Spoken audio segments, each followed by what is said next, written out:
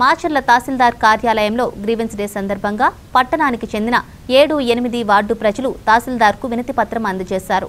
ఈ సందర్భంగా వారు మాట్లాడుతూ కేసీపీ ఫ్యాక్టరీ వారు 7వ వార్డుకు 8వ వార్డుకు మధ్య గోడ నిర్మాణ పనులను నిలిపివేయాలన్నారు.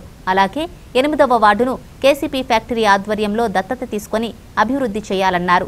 అలాగే రూప్ లైన్ వెళ్లే రహదారి వెంటనే వేయాలని, లేదంటే త్వరలో ఉద్యమానికైనా సిద్ధమన్నారు. ఈ కార్యక్రమంలో ఎం దానియేలు, ఎం రూబెన్, ధనలక్ష్మి, భూలక్ష్మి, కుమారి, జయలక్ష్మి, సంధ్యారాణి, రాణి, శివయ్య, సుమతి, జ్యోతి తదితరులు పాల్గొన్నారు.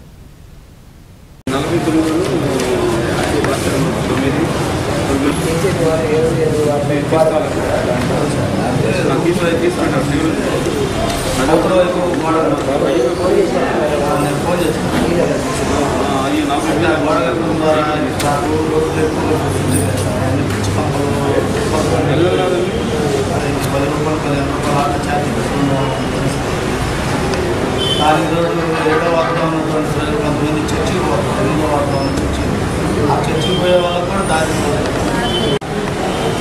వాళ్ళు ఎక్కడ పడితే అక్కడ భూ కబ్జా చేయడం, పడితే అక్కడ మట్టి తోడటం దారి లేకుండా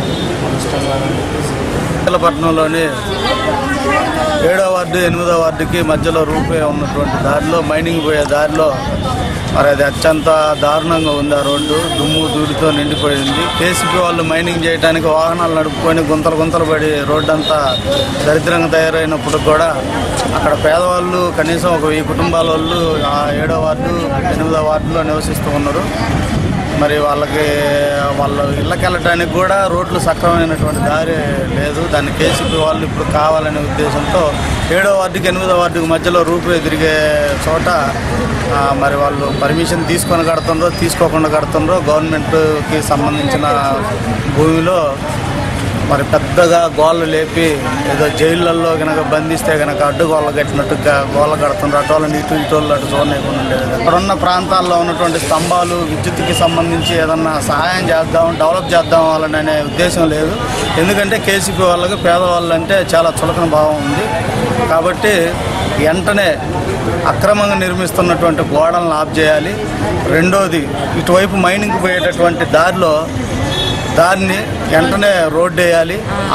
దానికి ఆనుకొని ఉన్నటువంటి పేదవాళ్ళు నివసించేటటువంటి ఇళ్లలో విద్యుత్ సౌకర్యాన్ని కల్పించడానికి కూడా వాళ్ళు స్తంభాలు సహాయం చేయాలి.